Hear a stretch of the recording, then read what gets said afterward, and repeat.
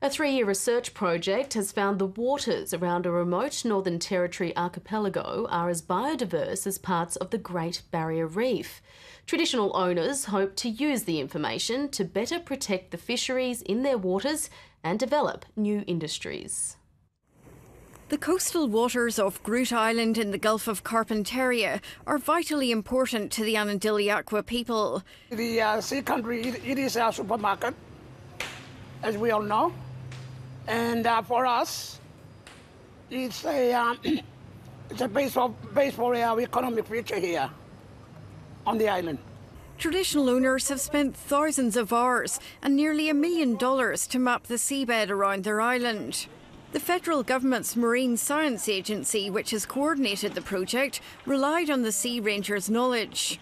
The rangers provide us information where otherwise we'd have really nothing.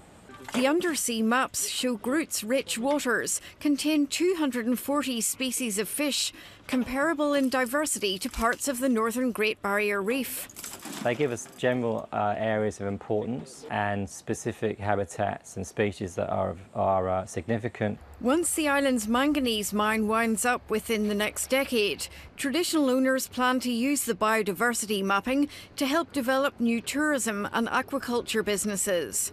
The lagoons all around Groote could be sites for farming of high value protein export to the north. They'll also use it to argue for more sustainable fisheries management. We think that there should be better controls and accountability around the existing fishing that goes on in those waters, currently further out from the lagoons, where we seek evidence of considerable damage. Among the most important species they've found are sharks, including white hammerheads.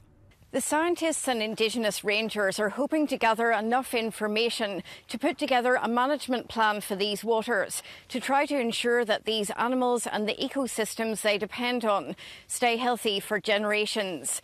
Jane Bardon, ABC News, Groote Eylandt.